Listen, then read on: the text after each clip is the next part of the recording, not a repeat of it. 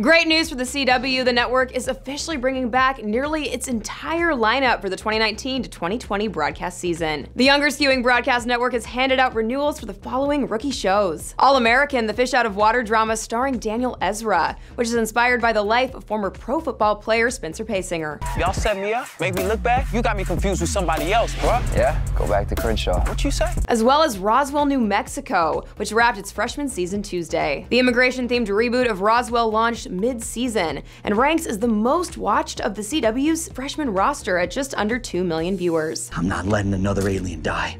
Not until I know the truth. Fellow mid-season debut In the Dark has also been renewed. I'm not gonna let Tyson's killer run free, so maybe you can get to it sooner. And so is the veteran post-apocalyptic drama, The 100.